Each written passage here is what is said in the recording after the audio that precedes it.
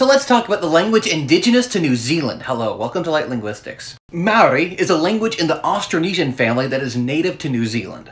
And prior to European contact, it was the only language spoken on the islands. After European contact, though, the language began to decline in use. But revitalization efforts have helped to restore the language and the culture associated with it. Nowadays, it's an official language of New Zealand and has about 200,000 people who can speak it to some extent. It's a member of the Austronesian language family, which is a very widespread language family that I talked about in a previous video. Māori, like most Austronesian languages, has very few consonants.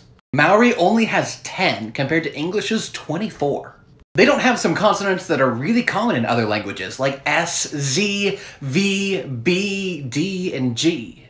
But most Austronesian languages don't have that many sounds. And it has verb, subject, object, word order, like many other nearby Austronesian languages. Like and follow for more language.